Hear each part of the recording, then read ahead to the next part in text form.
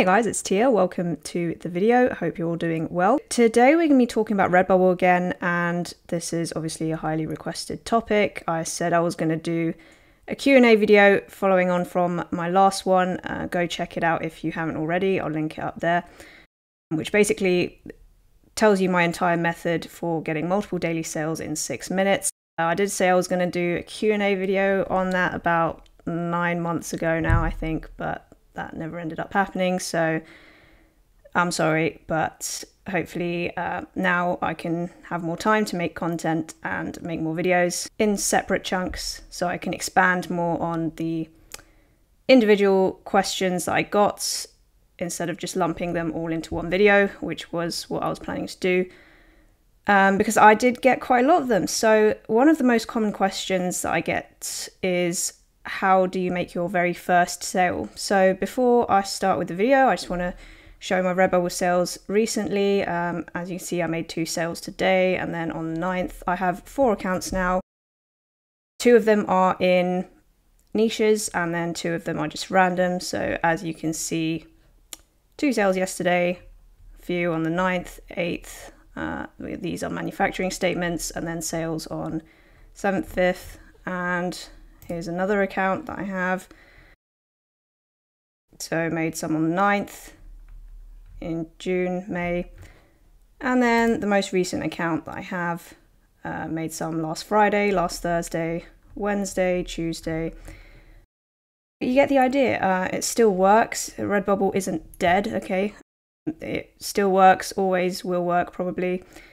So just wanted to give some tips on how you can make your very first sale.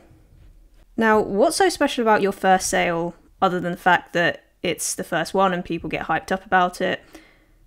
Because you would think your first sale is going to be the same as the rest of your sales, right? But in this case, it's not necessarily true because of 2 main reasons, I think. So Redbubble, it doesn't rank new sellers as well as old sellers. So if you've been making sales in the past, you're going to rank higher than someone else using the same keywords. And secondly, obviously, when you start out, you don't have enough uploads. And as we all know, the more uploads you have, the higher the chance of getting found and thus making a sale. So in order to prove my point, I have my most recent account dashboard. So I made this account in November 20th of last year. It's my most recent account. It's in a particular niche. And I just want you to take a look at the traffic sources that I'm getting. So if I just move my face, okay.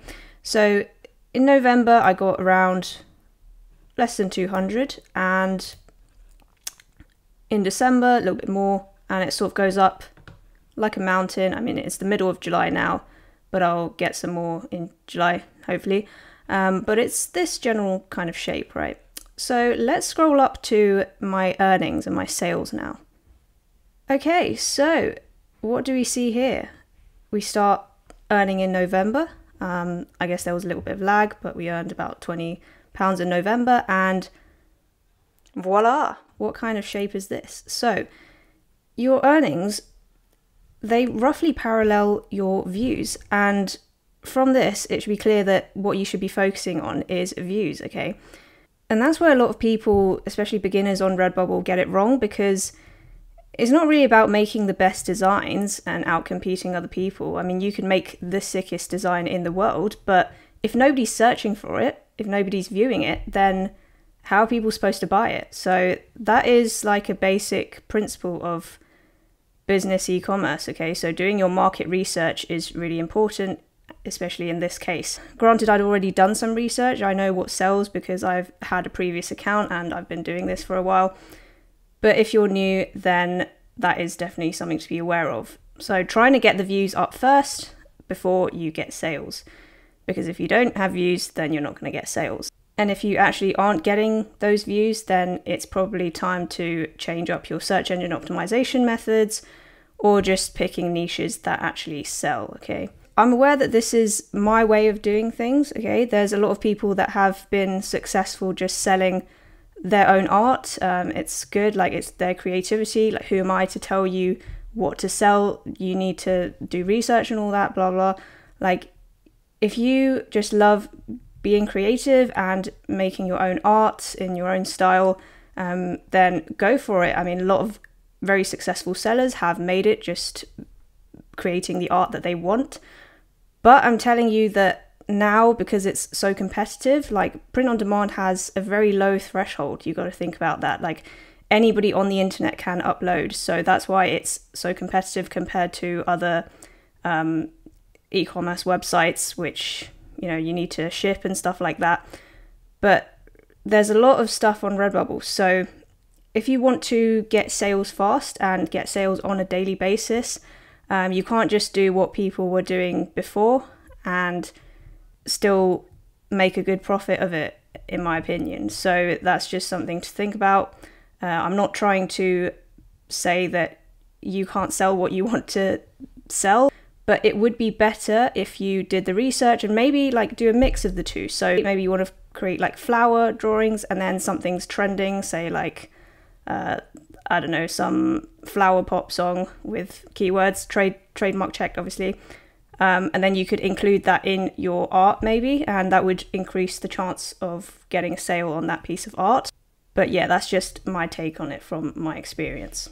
Now, if you are getting views, then one of the important things that you can calculate for your shop is the conversion rate. So this is the number of sales divided by the number of visitors. So let's do it for my shop. 238 sales I got on this shop in total, divided by, so calculate here, 3737. And that comes out to about 6%. Okay, so I have around 6.4% conversion on this store, which isn't bad. 10% is considered good, 11% very good, and for e-commerce it's around 1 to 2%. That's like the average / decent conversion rate. So this shop is doing pretty well. And if your conversion rate is very low, so say like less than 1%, that shows that you might want to improve your designs themselves, because if you do have a lot of visitors, that means people are seeing your designs, so you're doing things right in terms of search engine optimization and researching your niches clearly, but people aren't buying them. So why are they not buying them? Probably because they're not very good designs, to be perfectly honest. So if you are not getting the views in the first place, then that's where to start. Now, how do we do market research for print on demand? One thing we can do is look at Google Trends and see what people are searching for on Google, because Redbubble images appear on Google. So if I just type in beer shirt here, we can see various websites that appear. So we've got Wish, Spreadshirt, TeePublic, Etsy. Let's try and find a Redbubble one. Yeah, so Redbubble appears here in Google Images. So starting with Google wouldn't be a bad idea. You can go to Google Trends and just have a look at what's trending. So the World Cup is trending, football, Kim Kardashian. Let's look up beer shirts. Yeah, so you can kind of see a pattern of how it's trending. This gives you a good overall idea of what to sell if you're selling in other places as well. But for Redbubble, there tends to be a certain demographic, so certain things tend to trend on there. And I would definitely recommend one particular way of doing research for Redbubble specifically. That'll be going to this website here, so bubbletrends.com, bubbletrends.herokuapp.com/trends, which I'll link down in the description.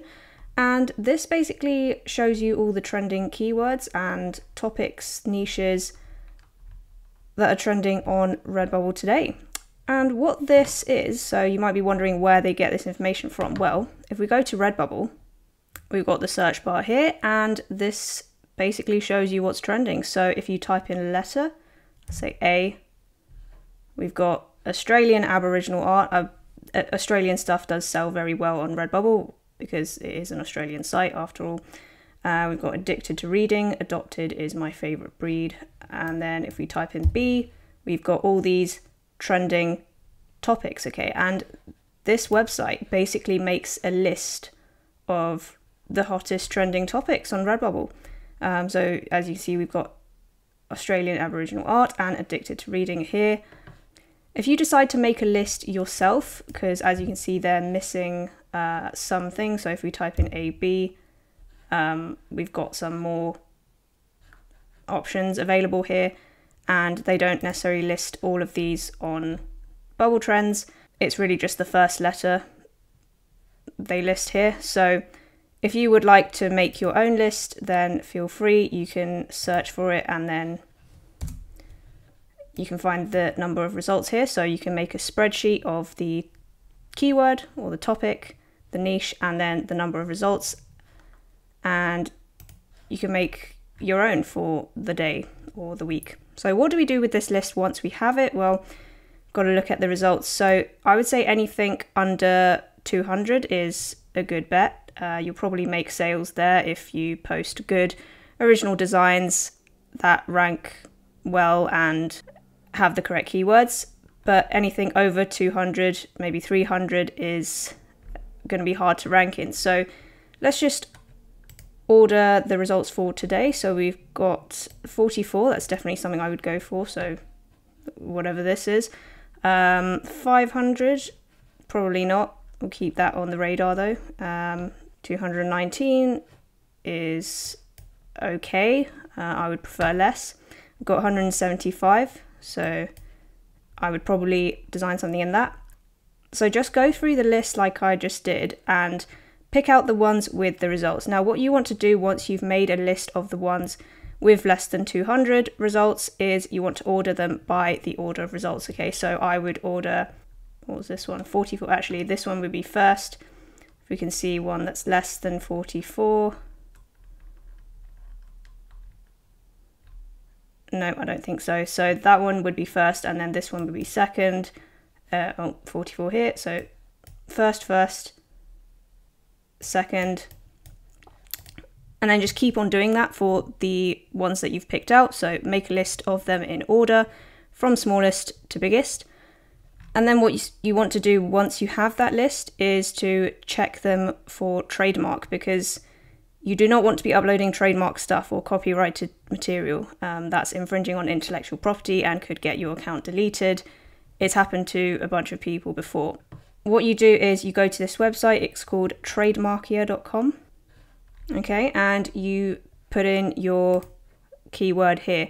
Now granted, one design might have several keywords, so if you're searching for, I don't know, Mickey Mouse, and which is part of Disney, it might, I mean, I do think Mickey Mouse is trademarked. Let's see if it is. It's definitely trademarked, so you can't design Mickey Mouse related stuff. But if it wasn't trademarked, then Disney would be trademarked and Mickey Mouse would be part of Disney. Okay, so you do need to look at the keywords in a common sense kind of context. Okay, so you can't just say, oh, because one thing word for word, letter for letter isn't trademarked, it's not necessarily going to be okay to design for that, which I know is frustrating and is where people get into problems with trademark here. But another thing you can do is go to a search on Amazon. So Amazon merch, people upload stuff there as well, and if they've uploaded it there, it's probably going to be okay, because as long as it's not trademarked, obviously, because Amazon is very strict with trademark compared to Redbubble and other sites. So that's one thing you can do. Yeah, just keep on uploading until you get that first sale. Make sure you're uploading in these trending niches, these popular niches. And if you really do want to create your own art, you don't want to make anything in one of these niches, then maybe consider adding a keyword from here within the realm of trademark, obviously. Consider adding a keyword from this list into your design tags or your title, and that should increase your chances of getting a sale on that particular listing. Now, once you have your first sale, it becomes a lot easier to then rank up the rest of your products, because every time you get a sale, all of your products actually move up slightly in the ranks. So as you can see, I didn't have a lot of stuff in November, but then it started to increase, and I didn't necessarily upload a lot more. I have around 50 uploads on this account, I think, so it's not very much, and I uploaded them mostly in November, December, but the sales increased. That's because they were starting to rank higher and people were finding them more as well. You've just got to wait that initial time out, okay? So it could be a few days, it could be a month, I don't know. But as long as you keep on trying, keep on uploading, you should eventually get a sale, in my opinion. Okay, so hopefully that was helpful, and let me know if you have any more questions. I do plan on making some more print-on-demand videos, so stay tuned for that. Subscribe and turn on the notifications bell if you want to see those. Follow me on my Twitter, Instagram, TikTok, all linked in the description. And that's it for today. I will see you in the next video.